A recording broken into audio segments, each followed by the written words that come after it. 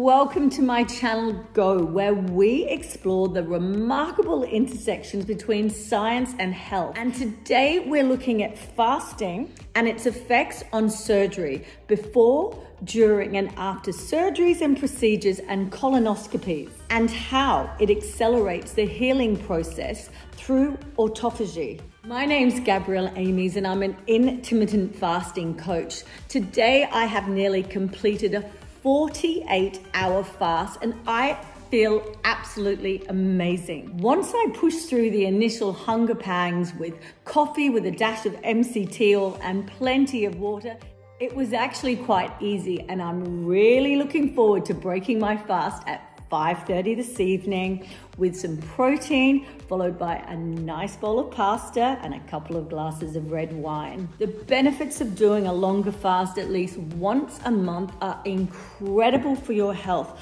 not only for weight management, but for brain health and rejuvenating your body. So let's dive into this fascinating topic, how fasting helps before, during and after surgeries, procedures and colonoscopies. So let's dive straight into it. Have you ever wondered why medical professionals ask you to fast before certain procedures?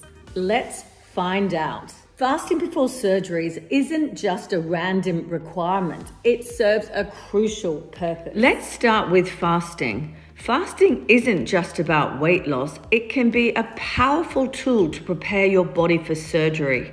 When you fast before surgery, you give your digestive system a break, allowing your body to focus its energy on other vital functions. Fasting before procedures is a well-established practice. Fasting before helps significantly reduce the complications during the procedure and post-operation, and particularly reduces the risk of aspiration, helping ensure a safer operation. When you eat, food travels down your esophagus to your stomach. But did you know food contents can sometimes flow backwards into your lungs? This is called aspiration and can be particularly dangerous, especially during anesthesia. During operations, patients are often admitted anesthesia to ensure they're pain-free during the procedure.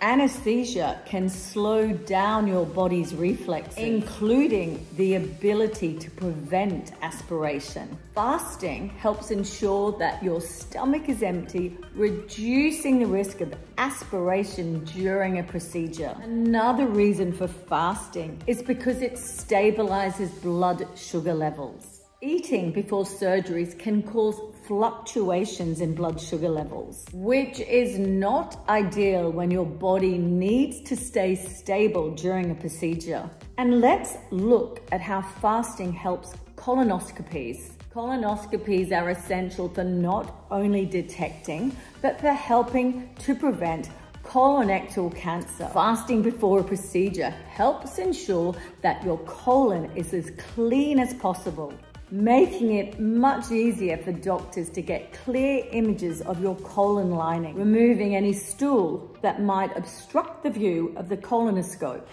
During surgery, fasting continues. Your body's metabolism adapts to the absence of food intake by tapping into reserve stored energy.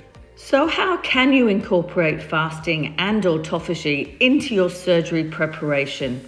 Here's a simple pre-surgery fasting protocol. Consider intermittent fasting in the days leading up to surgery.